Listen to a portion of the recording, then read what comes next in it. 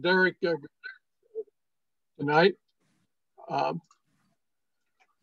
And I'm going to ask him to, well, first of all, let me say a word. Derek's going to join us for his field work at seminary for the next, well, I guess from August through early spring, I believe, Derek. And he'll be working with this group. He has some goals. We'll have some goals with him. Dawn will have some goals. I'll have some goals, and we'll see if he gets his all done and all's all done before he has to leave us. But I do want to, at this point, thank him for being with us, and he's kind of managing and watching the chat tonight. There are some things in chat that that Dawn's put there, some links that'll be helpful to you for resources and so on. We have Steve Morton, our DS from North District, and James Brown, our conference treasurer, available to us to ask questions, particularly on financing. So let's get started. Before we get there, though, Derek, would you open us with a word of prayer? Sure, thank you. So before I do, some of you I know, some of you we will get to know as we go on this journey together, developing a small church network. And especially my passion is for bivocational pastors. So I am a bivocational pastor and have been for the last 5 years. So as we all journey together and learn how to be good stewards of finances, but also kind of develop our skills to do better ministry and to just be more effective in the work that we do, I just welcome all of you. And if you need anything, please reach out to me via email, and I'm happy to help out as best I can. Let us bow our heads for a word of prayer. Dear Lord, we come together tonight, not only to be good stewards, to learn to be good stewards, but to be better and more effective at the ministries that you put before us, dear Lord. Unfortunately, we know that ministry costs money. And so we're all looking for better ways of pooling resources together, of finding new resources, of just doing what we can to be as effective and as empowering as we can in the communities in which we serve. So Lord, be with us tonight. Open our minds to new possibilities, to ask good questions, to walk away with something new, something challenging that we can take back to our churches that will help us to dream big for your glory. So Lord, we just ask that you be with us today, and that everything, all the conversations are just empowering and just filled with knowledge and wisdom that will help us to grow. In Jesus' name we pray. Amen. Amen.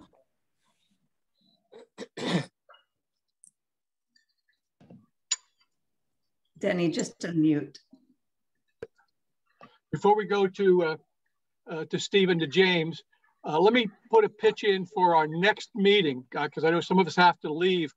But in our September meeting, which is on the 14th of September, we'll be hearing from Reverend Steve Petty. Steve is a retired pastor and coach from San Clemente. He's done church starts. He's worked in small churches. He's worked in large churches. He has a podcast. And part of the reason we're looking at him and ask him to come with us is we talked at our very first meeting about the difference between cats and collie churches. Steve really has done some creative work on it and taking it to the next step. He's a great understanding of Schaller model, And what he's basically done is say, okay, now here's how you pastor in a church like this. You're going to talk about change. Here's how you do it. And he even did one for the whole series on coming out of the pandemic and coming back and what the pastor's role needs to be. So that's kind of exciting for me. He'll join us from San Clemente. It's a little earlier out there than it is here, but I think you'll be rewarded by being a part of that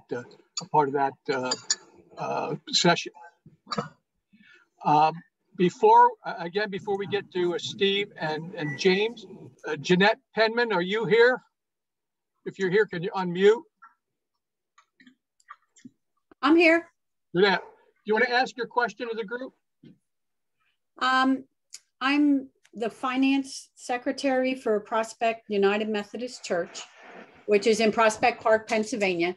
And July is the month where you do your quarterly 941 report for the Fed. We've been doing it by filling out the report, printing it, and a certified mail sending it in. So I was looking online to see if there's a way to do it electronically. and the screen says that you have to have software and you have to buy the software. And then it shows you a list of where you can buy the software from. And the list is probably 20 different companies.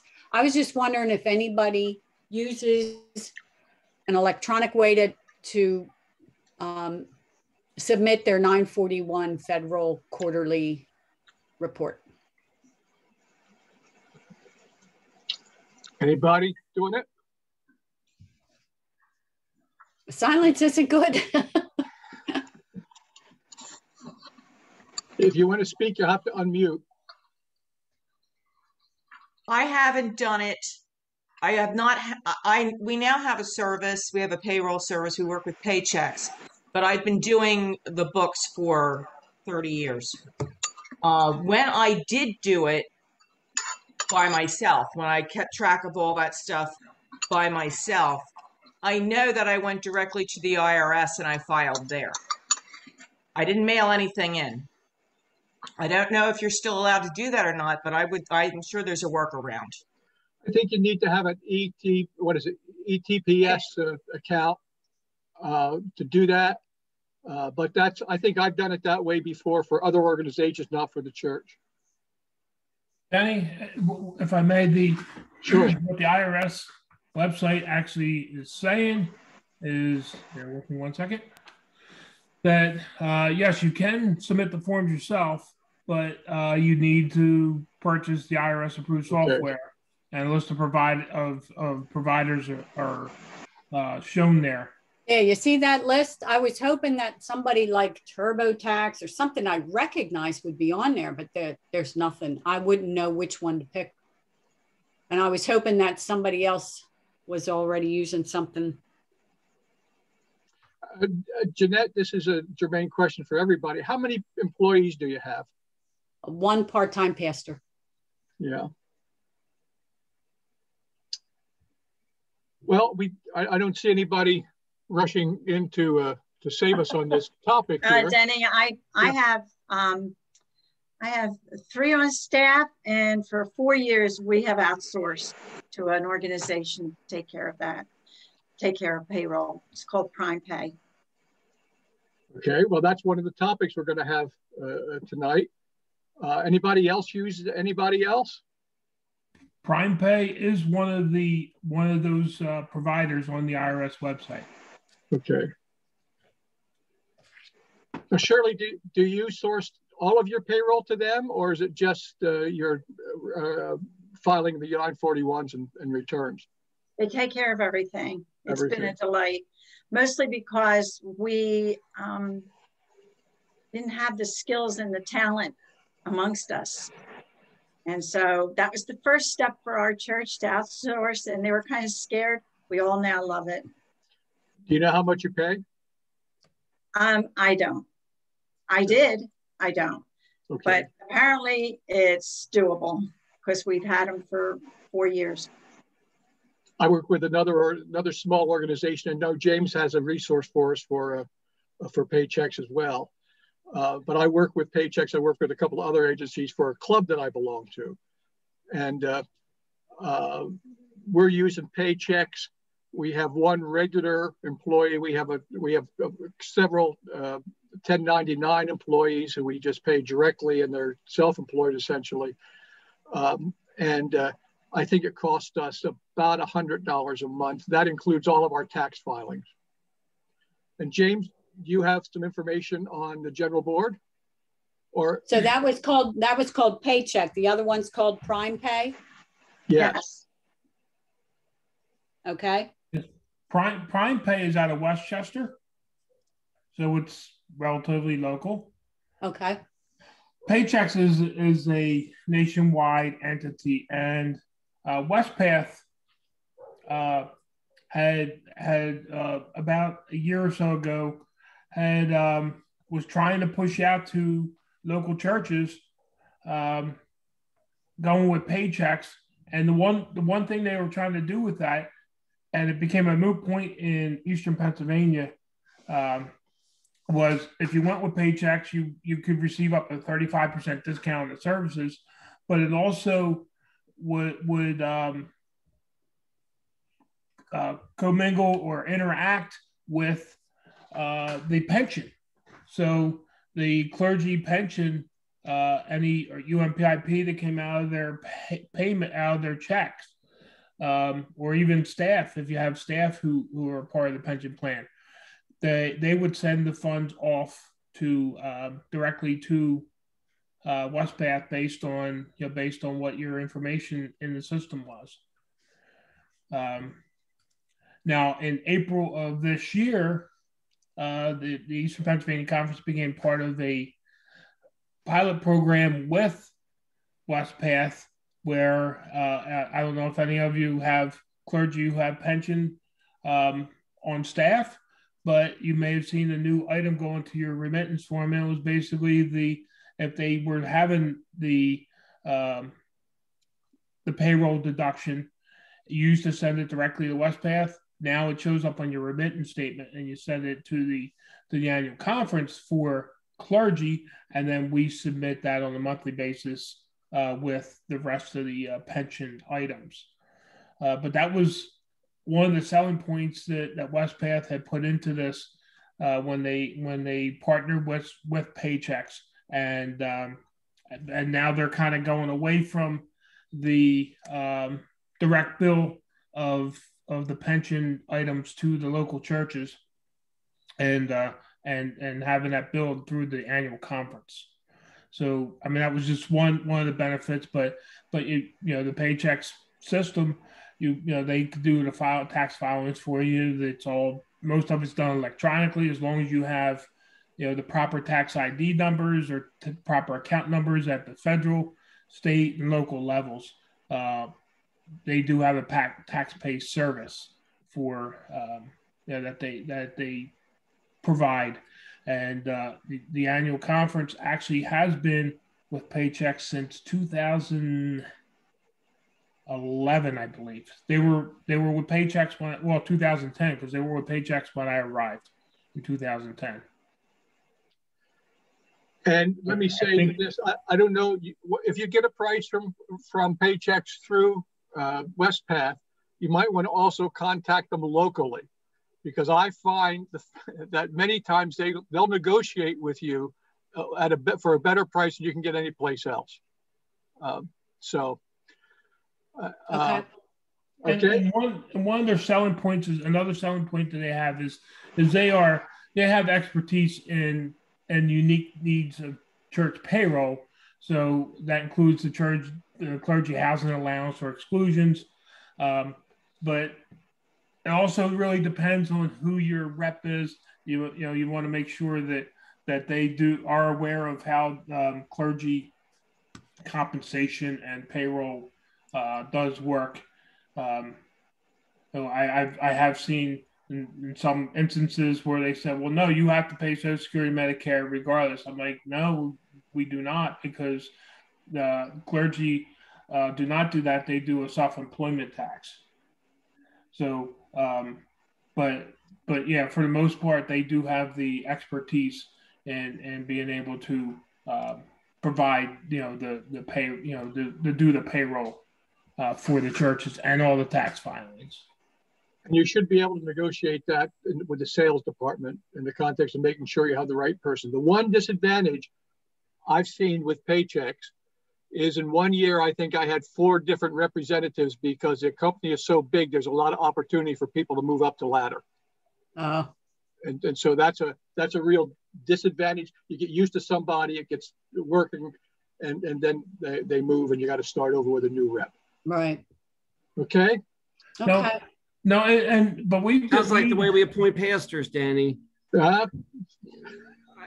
We're not talking about that tonight, are we? No, that's not. Okay, I'm sorry. I will go back to mute. That's okay. We have been dealing with the Paychex office actually right in our complex, and yeah, I guess in the 10 years we probably had about 4 different reps, but we changed the platform 3 times.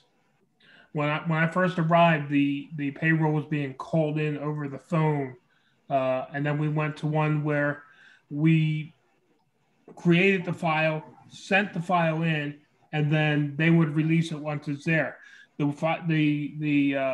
platform we're on now, it's actually kind of real time. Once we send it, payroll is done.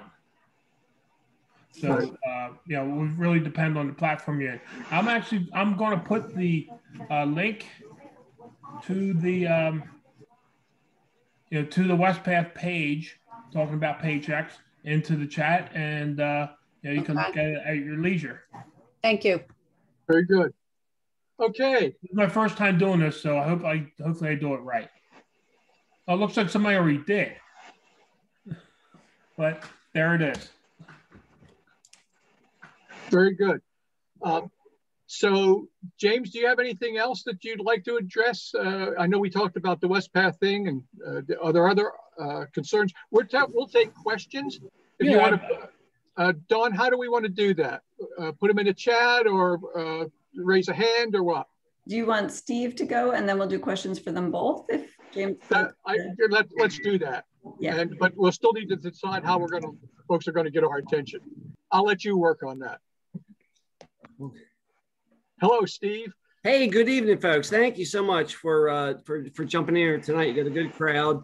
I'm the North District Superintendent right now, but I've been 34 years in this annual conference and 3 different appointments. So, you know, I've been where you've been in terms of you know, the issues of stewardship and financial development. I'm much stronger on that side of things than I am on some of the accounting and reporting stuff where you know, James and some others could be helpful to you. But yeah, thank you for being here, and thank you for what you do in the life of the local church. I have never shied away from this whole topic of financial development in the life of the local church, and what I ask of pastors is, and church leaders, maybe some of you are not pastors, is the same for you, that you address this reality. Derek, you know, offered in his prayer this sort of confession that, you know, good ministry, you know, costs money. Well, that's not something we need to confess. We understand that ministry costs money. We're called in the Gospels to share the words. I mean, we you know, we get that. What we need to confess is the difficulty of raising, you know, money from the people whom we work with. But some general principles about financial stewardship in the life of the church, and you'll hear me say this, whether it's large church, small church, whoever it is that I'd absolutely want you to approach this whole conversation in the context of always that financial giving is a spiritual discipline. And we're going to talk a little theology here. Hope we can go there. When I talk about spiritual disciplines, we're talking about those practices of the faith that make us more like God, more Christ-like, and draw us closer to God. In the Wesleyan tradition, we would talk about means of grace. Anybody know? Is that familiar? Means of grace. What are the means of grace in our churches? We talk about Holy Communion. We talk about worship. We talk about Bible study. We talk about solitude. We talk about fasting. We talk about service to others. Almsgiving. Giving is spiritual discipline. That's why it's your business, pastors and church leaders, to be promoting this, pushing this all the time, because this is a spiritual discipline that makes us more like God and draws us closer to God. We're in the business of disciple making. And so we need to be putting, you know, this sharing of financial resources in the same context that we do all the other means of grace in our traditions. And so this has always got to be a theological work.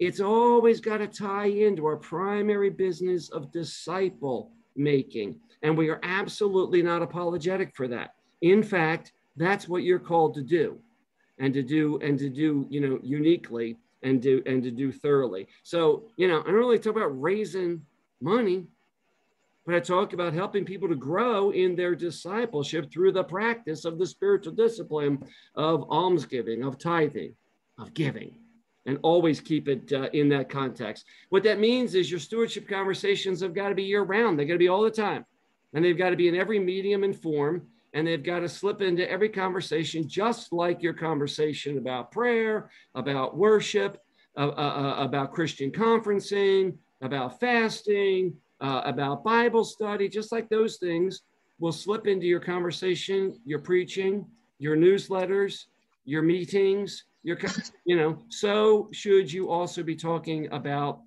this issue of financial stewardship and giving. It's got to be all the time. It makes me crazy when I ask pastors about their stewardship program, and they'll tell me, yeah, they did the stewardship sermon the second week of October. We did it. Guys, you got to be able to be finding stewardship themes in the scriptures all the time.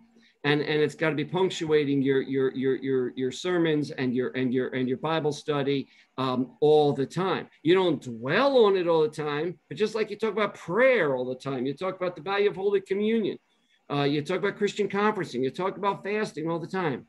You should be talking about this as a spiritual discipline that makes people more godlike and brings people closer to God. So it's all the time. It's all the time. It's year round. It's got to be positive. It's got to be positive. Don't apologize ever when it comes to these matters of financial stewardship and the need for funding the ministry, but the need for people to give. Again, if it's a spirit, don't apologize for asking people to pray more. Don't apologize for asking people to participate in Holy Communion more. Don't apologize for inviting people to fast more often. Don't apologize for asking people to give as a way of becoming Christ-like and drawing closer to Christ. So we're always got to be talking about, it's got to be in the spirit of thanksgiving for blessings received, right? This is where the greatest, generosity and faithfulness occurs. Your task as the administrative leader in these local churches is to help people put financial assets behind programs, we would call them ministries, that connect to their deepest values. All fundraisers will tell you that.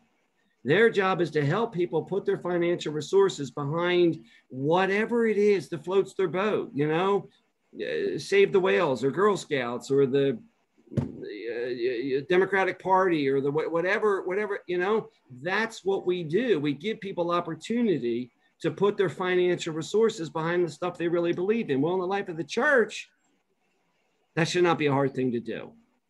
So keep it in the context of something that's always, positive and helping folks to grow in their discipleship.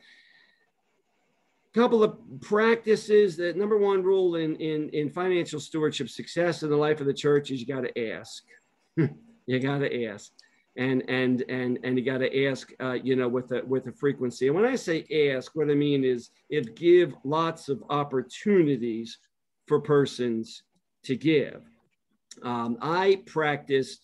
I came out of the local church 3 years ago, but I was raised in that generation, and I had success with annual pledges.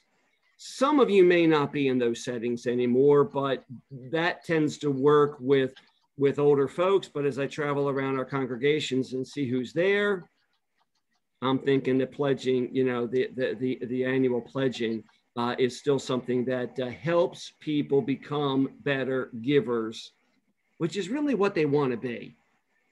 I'm also big on designated giving. And designated giving means you pull a project out of the budget, or maybe it's something that's not in the budget. And for a short period of time, you ask people for second mile gifts that will go specifically for a cause, a specific cause. And you got to be very careful about identifying a target that is attainable, not something outrageous, not something like, oh, we're just going to do as much as we can. But good fundraising will always assign a target where people find that reasonable for our context, and they can understand where their gift is going to get a step closer to that attainable target. So we would do designated giving when I was at Hope. Every month we had a designated giving project. We would rotate them between mission project, a capital project, something on the building, and then something programmatic. And over the course of 12 months, we would have 4 of each of those. Because some people in your church just love to give to the building. And some people in the church just love to give to mission. And some people want to give to programmatic. I want to support the Bible school, the singles ministry, the bell choir, and so you give them opportunities through the year. And in the midst of giving them those opportunities and putting those second mile giving chances out there, also be very careful to say this: if this isn't for you right now, don't give, and don't feel badly about not giving. But there are some folks out there for whom right now they're passionate about this issue, or God has blessed them right now, and they're able to make a gift they couldn't make. And I'm asking you to consider this second mile giving. But I invite you to be really careful about saying to folks, I mean, my mom was one of those that every special offering went out, she thought she had to give to every offering, and it made her, kind of crazy. That's sort of guilt. Guilt don't work, So take that away and say, if this doesn't connect with the spiritual value for you right now, if God isn't, if you don't have anything extra right now, you are exempt. Thank you for what you do. But guess what? Others will flood to it. So give them lots of opportunities, and at the same time, give opportunity for those who are, faithful givers to kind of opt out without any guilt. We don't want any guilt in our giving. You need lots of opportunity for give, but you also need lots of ways to give. When I was a young pastor, when Denny and I were young, there were two ways. Most of it came through the plate on Sunday morning, right, Denny? And then we checked the mail on Tuesday, and we hope some checks came in, and then we, work till the offering next Sunday. Today, guys, there's lots of other means. I think we're all growing in terms of giving people the tools to be the givers that they want to be. Online giving, absolutely. Every church has got to be offering this, and James can tell you about even how the annual conference will help you there. Your websites, there's got to be giving opportunities, because a lot of people give episodically. They give when the bonus comes in. They give when they get paid for their crops. They give episodically. And so they got to be able to throw a chunk in, off the website. They might not be in church on Sunday. And, more creative measures, are happening all the time, whether it's with texting or Venmo or Zelle or all these new things. I didn't have a lot of success with that, but I would think that's probably the way the world is going with younger folks. My point is, you got to give them lots of different ways to give, not just opportunities and projects to give to. Donors have got to be aware of the need. And so you've got to impress folks with, where their money will make a difference in ways that, again, conform with their particular values. And so I would say be very, very clear about the needs in the life of the church. Now, I'm much bigger on talking about your need to give rather than giving for the church's needs. At the same time, I want to say to you, don't be shy about letting the broader congregation know sort of where we are financially. I just came from consulting with the church that's in a deep dip right now. And there's some, I was going to say good reasons. There's some tough reasons for that. But if everybody knew why their giving has dropped off, it's not because they're a sinking ship. Nobody wants to give to a sinking ship. I don't like those things in the bulletin where every week we show, how much we need to stay above water and how much came in. And every week we see that we get less than we need. That's a terrible medium. But if you can share with folks that some realities have happened, there's been a death, we had to replace the boiler, we've got a bold mission we're doing. Folks do want to know where their dollars are going, and they want to know that their dollars are making a difference. So cast the need very clearly, or maybe you'd say the goal or the vision, and also how their giving is going to make a difference. I want to believe that the $5 I put in, the 50, the 500 is really going to make a difference in what you're describing. But don't assume your people understand what the financial realities of the local church, of what the local church are. And then lots of celebrations, lots of thank yous. Any context of healthy financial stewardship is going to be a place where we are praising God for the generosity of folks. Folks can't be thanked enough. They can't be affirmed enough. Pat it on the back. Let them know you make a difference. And we do that out of genuine gratitude and love for that, for folks. And we also do that because we know we're going to be asking them again. I mean, that's the way the cycle of ministries go. So I'm very pleased when I visit churches and I'm hearing pastors or leaders, it's better from a layperson, if they're saying, hey, thank you, gang, we raised X number of dollars and we got this done, we got that mission, we established this scholarship, we did whatever. And lots of celebrations and lots of thank yous, which just goes back to my first point about keeping it all positive and keeping it all about spiritual growth.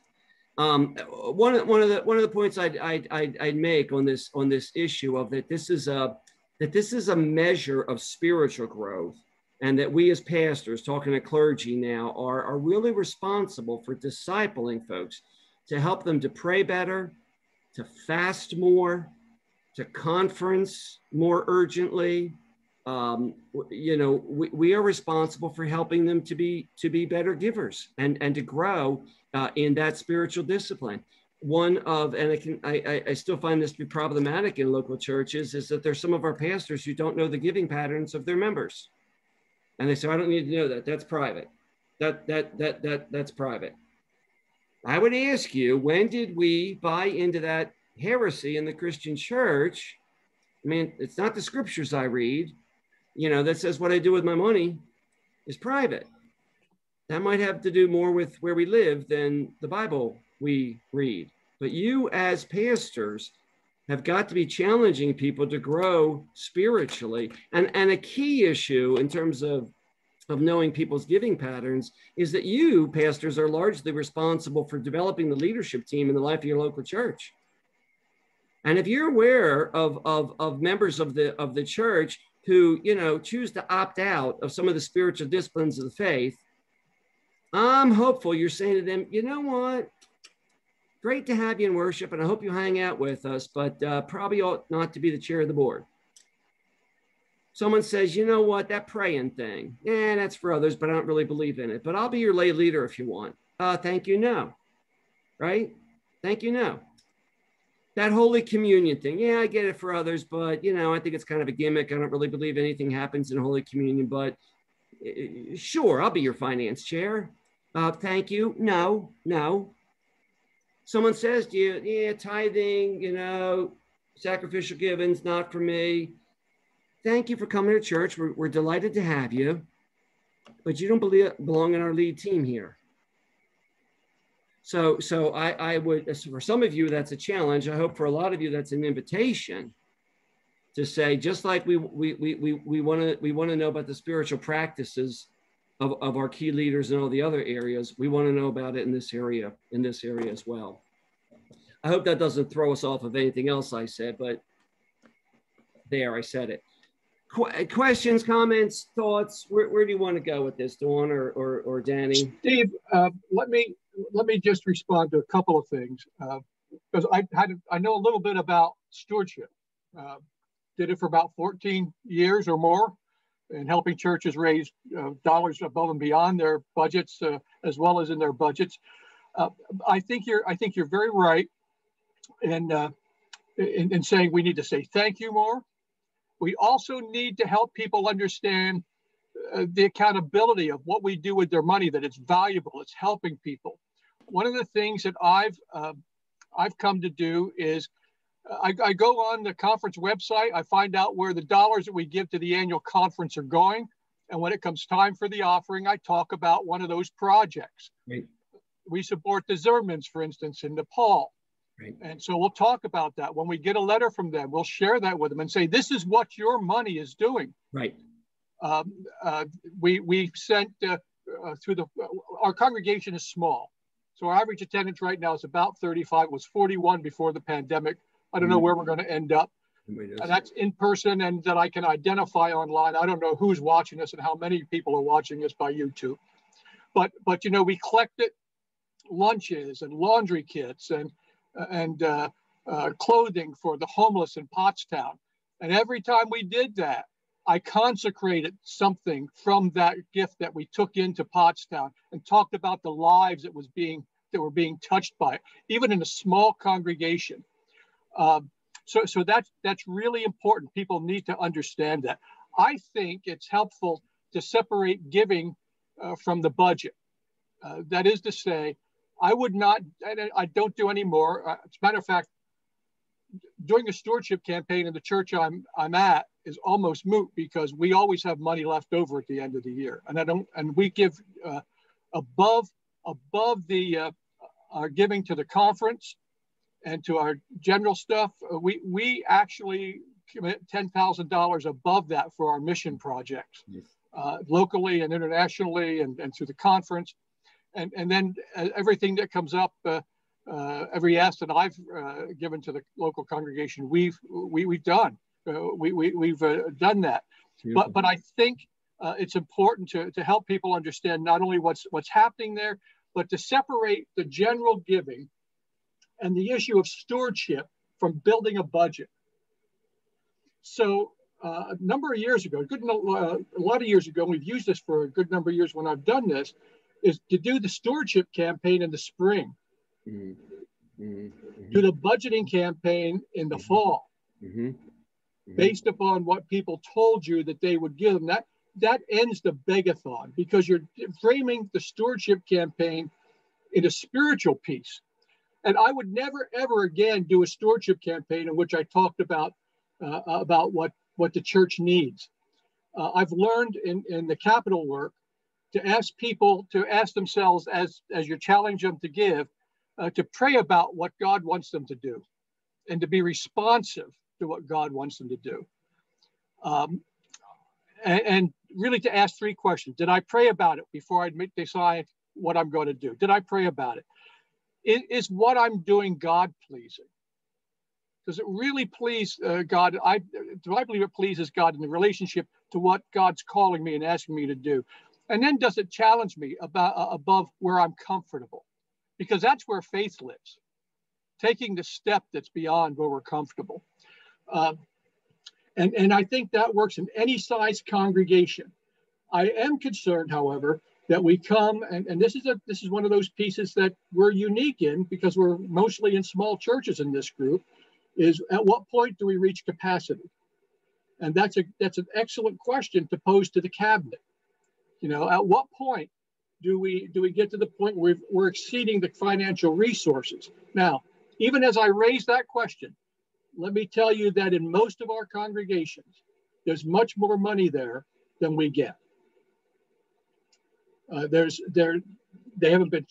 congregations have not been challenged. Some, even the most unlikely people, are likely to come up with, because they understand the need for something, will come up with dollars, even if it's sacrificial. I did a capital campaign in the Harrisburg area a number of years ago with a local church. They were going to do a building, and we were struggling with the advance gifts and how to get that funded.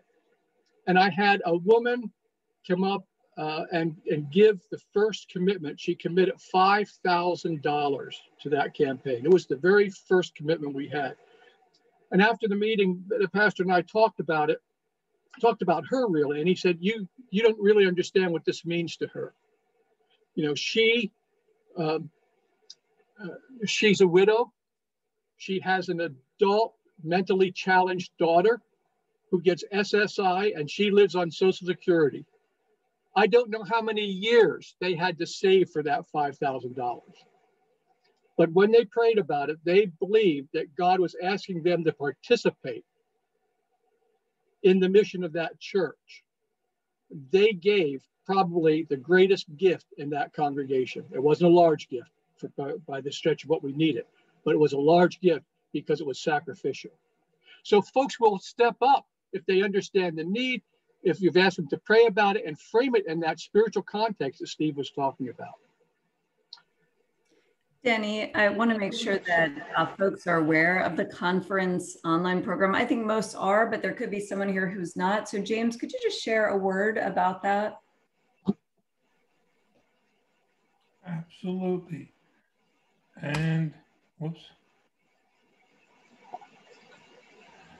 I was holding that chat in until I got a chance to speak about it. And I did actually put a link into the chat to the online giving page for the annual conference. the online giving was started probably about a year and a half ago, maybe closer to 2 years ago, and it's being paid for by a grant from the Mid-Atlantic Foundation. So all the fees that are being charged for this online giving is being paid for by the Mid-Atlantic Foundation currently. And we have 51 churches who are listed on the website that have signed up. They send in the proper form to sign up. All 4 of our camps, the Camp and Retreat Ministry, which through generosity last year raised $70,000 for the Camp and Retreat Ministry during the pandemic, and then all our annual conference offerings are also on that page. And all it takes to sign up, and a number of churches on here may already be signed up. All it takes to sign up is to complete the EFT form. We require that the funds are sent out to the churches electronically. It gets out to them a lot quicker. We do the payments once a week on either Thursday or Friday, so you have the funds in your account by Monday, as opposed to mailing a check and the lag time for that. So, like I said, we have 51 churches signed up currently, and I'm not sure how long the grant from the foundation is going to last, but it is the cost. There is no cost. Every dollar that comes in goes out to whatever church was selected to receive the gifts. So if you have any other additional questions on it, feel free to ask, or you can reach out to me at any time, or even the accounting department, and any one of us at the conference office will help you with that. I don't have numbers on how much has gone out to the different churches, but I do see EFTs going out between $3,000 and $5,000 every week to the local churches. That's great. Thank you so much. I'm thinking, Denny, we should just open the floor for questions, because I think some folks came tonight with maybe some questions, or what are you thinking about or dealing with in terms of finance? So whether it's, I don't have a treasurer anymore, or can 2 churches partner together? What are you thinking about that we can test Steve and James tonight? Give them some hard questions. If I could, I would just kind of like to piggyback a little on what Steve was sharing, but also in my role as being a disaster response team for the conference, I feel like I'd be remiss if I didn't emphasize the fact that anytime there's a disaster, you will see things up about the Red Cross. And I've had people in the church say, well, we should give some money to the Red Cross to help with this disaster. The reality is that most of the time, any disaster that the Red Cross is involved with, the United Methodist Committee on Relief is involved with, and we actually give 100% through the advance to those things. And I've never forgotten, years and years ago, I'm trying to think if it wasn't at Hopewell, but somewhere there was a training went on, and I've never forgotten this story. And it was about this guy who was the presenter said, as a group, United Methodists are the second most generous givers in non-church giving and in charitable causes. And he said, and one of the largest areas of giving is the American Heart Association. And one of the places where that money goes is to this hospital that happens to be Methodist related and is advanced special, but a lot of our pastors, unfortunately, have kind of gotten the idea that, well, if I encourage them to send their money there won't be any money here. And I mean, I just go back to what Steve said. We have a generous God, and it's really well past time for us to act like God's stingy. And, and so we should be stingy about how we handle God's money. We really need to stress the generosity. And of course, Cliff Christopher used to do the talk about how at offering time, instead of announcing, now we're going to receive the offering, which everybody knows, get somebody up there to say, I want to thank you for the giving that you do to this. Because of that gift, we're able to do these things.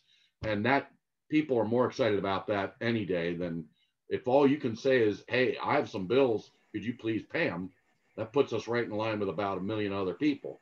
So enough of that, but just wanted to share that. That accountability that you're talking about, Rick, or Denny mentioned, again, is very, very significant. Letting folks know where their dollars have gone and the difference they're making, and the testimonies that come from that. But I'm just as bold in saying to you, testimonies from people who can tell you how they have grown as a disciple of Jesus Christ precisely through their giving is what our church members want to hear and deserve to hear. You know, we're used to maybe testimonies from folks who come back from those mission trips or those disaster relief efforts. And what do they all say, Rick? I was the one who was blessed because I went.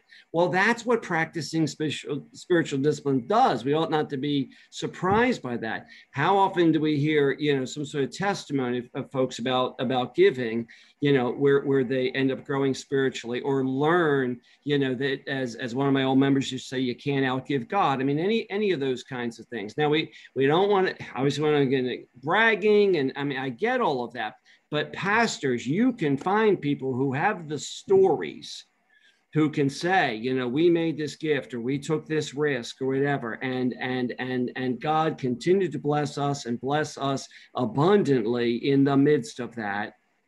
All your members need to hear that. All your members need to hear that, and God needs to hear it too. Yeah. Steve, there's another dimension to this, and that is, I really can't expect my congregation to go someplace that I'm not willing to go. Yeah. Yep. Talk about the leadership of the pastor. Yep. And so, you know, if I expect people to tithe, I've got to tithe, and it makes a difference in the church. And I have no problem. I don't brag about it, but if anybody asks me, my wife and I give 15% of our income to charitable causes, the bulk of it going to local churches or through local churches. But I can't ask anybody to do that if I'm not willing to take that faith step myself. And it does change lives, by the way. It changes priorities, it changes lives. And there's tons of stories that folks can share with you, you know, about that. And again, Danny, I'm going to say, I expect pastors to talk about the spiritual growth that they gain by going deeper into their prayer lives. I expect pastors to talk about the joy of Holy Communion at, you know, this setting or that setting. Why would I not expect pastors to talk about the spiritual contentment that comes from this practice of tithing, of alms giving, and leading the way, and leading the way by so doing? The other piece to this, Steve, for me is I need to, in setting an example, I don't ask people to do what I'm not unwilling to do. So, for instance, in my when I first came to the current church I'm at, it wasn't long before we had a flood, and I talked with the missions folks about did they done anything through UMCOR with flood buckets at that time, we were calling them, and they had. And I said, well, they said, yeah, we did that the last flood, you know, we gave. I said, well, how many buckets did you do? And I knew the financial resources in the congregation at that point. And they said, we did 5. I said, what kind of goal did you set? And they said, well, I think we got what we could. I said, well, let's go for 25.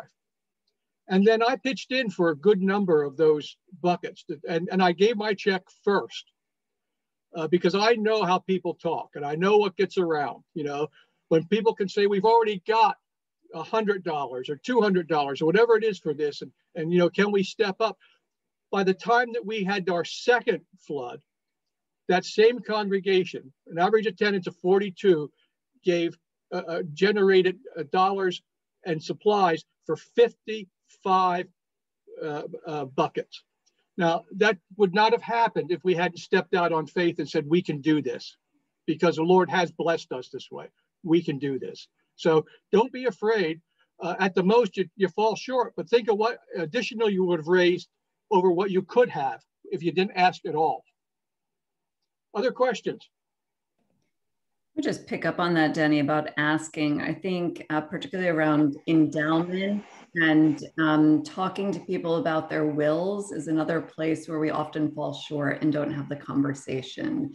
And so reminding people that just as they remember their alma mater in their will, the church is a place where their gifts are long lasting, right? And it's that place where Jesus's mission continues. And so I started, it was actually for a long time I didn't do this, but eventually I put in our newsletter, you know, if you want to leave a gift to the church, here's how you do it. We began celebrating endowment giving. So people who would give, you know, we planted a tree in their memory or their honor. When someone would give to that fund, we would share it, right? We would proclaim it, like Steve said, with joy. So I think particularly knowing our membership, we need to be thinking about, right? They're going to plant a tree that's going to be there for generations to generations. And how do we say that and communicate that regularly, that that's an opportunity? Because I'll tell you, my college, they send it to me every month. They call me. They, you know, they have reunions, and then they tell me again, you can support your college, right? And so we want to give people that opportunity for.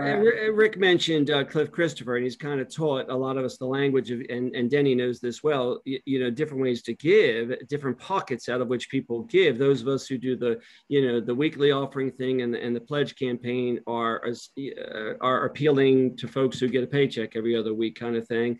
And then there are folks who you know, give out of assets.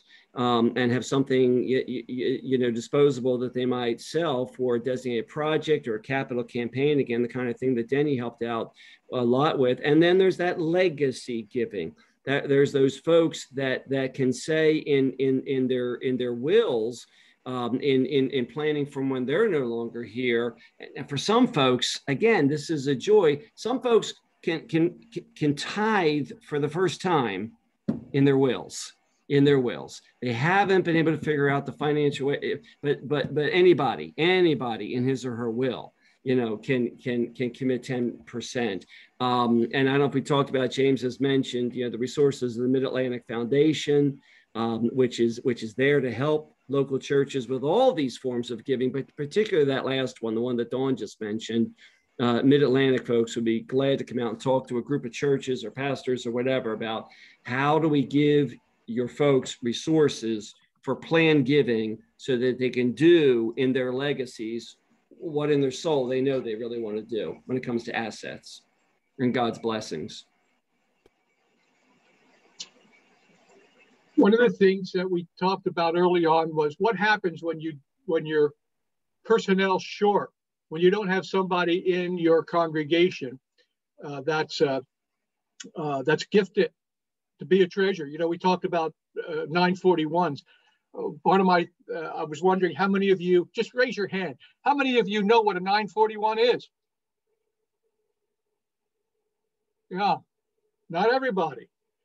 And if you don't have somebody in your congregation who doesn't know what a 941 is, you could be in real trouble because it's what you have to file quarterly, as Jeanette said, relative to your payroll taxes.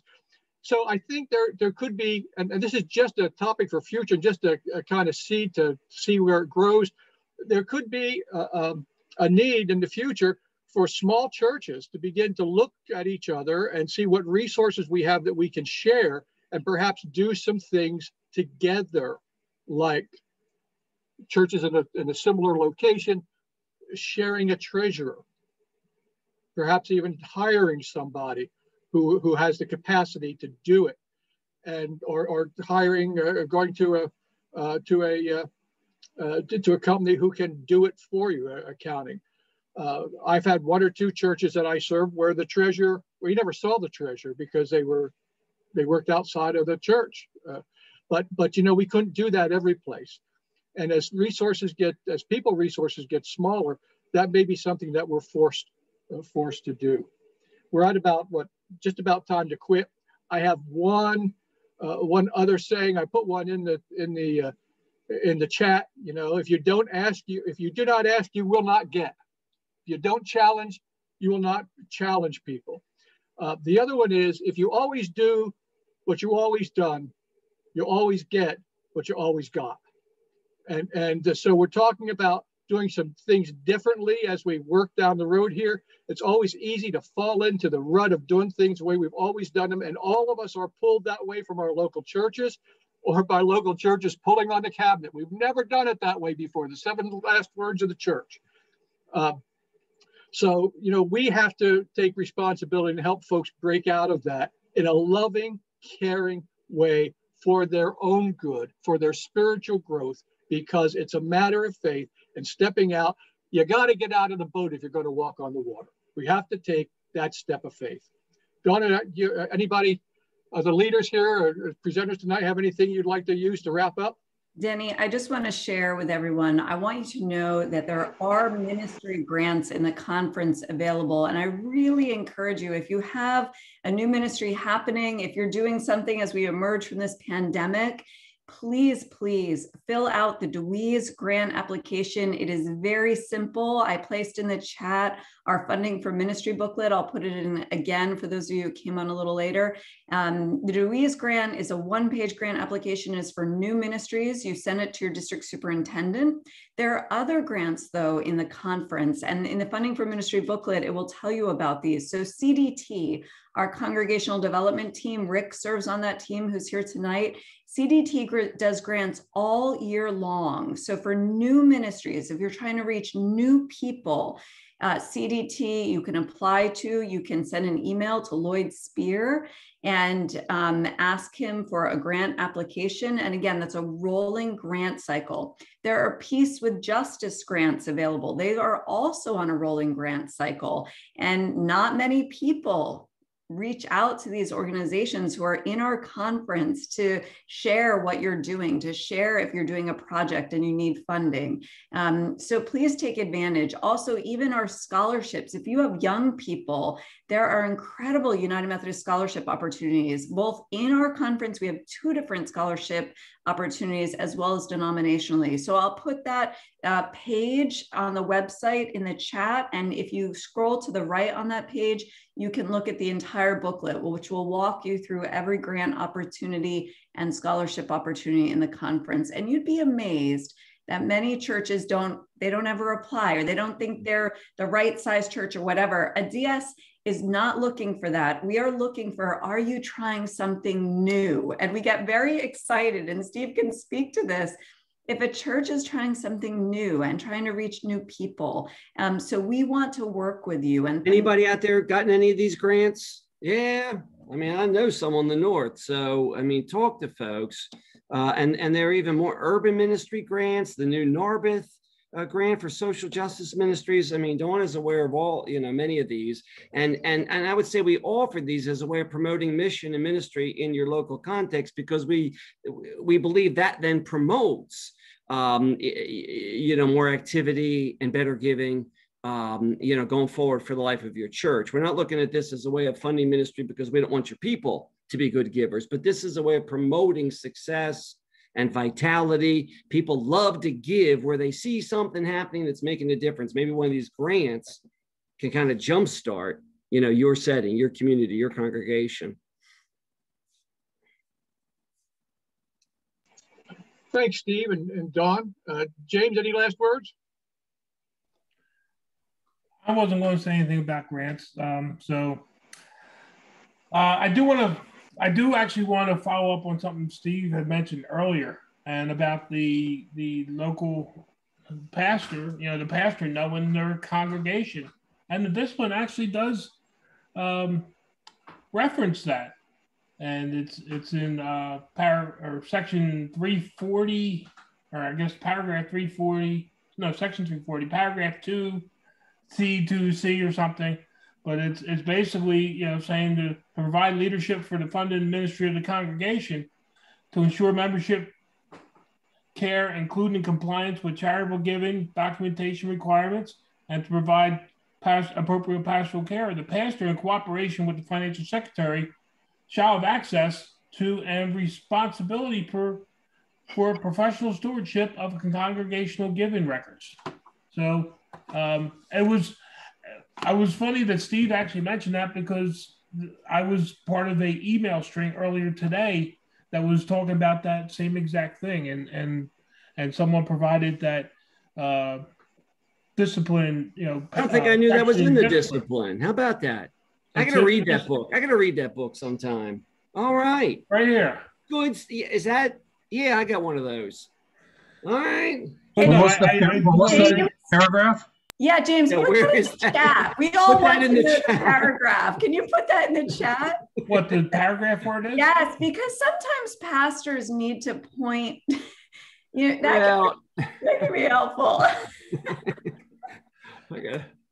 Where's that, James? I'll copy it from the email that I had earlier today. Thank you. Thank you. Okay.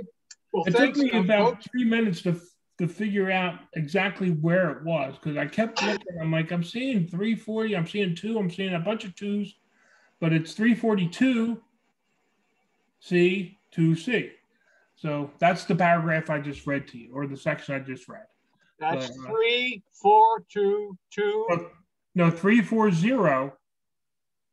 340. 2C. 2C. Okay. Very good. But no, I just want to thank everyone for taking the time out tonight and invite me to be part of this. And if anyone has any questions, by all means. And one of those links, my picture and phone number are actually in it, but I am on the conference website. I can put my number in the chat if anybody has any questions they want to call me and discuss on payroll or any other accounting type issues. I'll put my number in the chat and feel free to reach out to me. And again, thank you for having me tonight. James, from your earlier days, do you have any of your recordings still available on the site of you singing? There was no recordings of singing. In fact, I was told when I did it at an annual conference a couple years ago, that's when the live feed went down. So praise the Lord. Apparently, there's no recordings of me. Well, folks, we're glad you're all here, including James, and we're sorry you're not singing tonight, James, even though I think it's being recorded at this point. Well, I'm not singing right. That's why I'm not singing. I know. I hear that. We're grateful you're here. I think this group can be very helpful for all of us. What we do need is your feedback, and we need your questions. Jeanette, I really appreciated you submitting that one earlier today.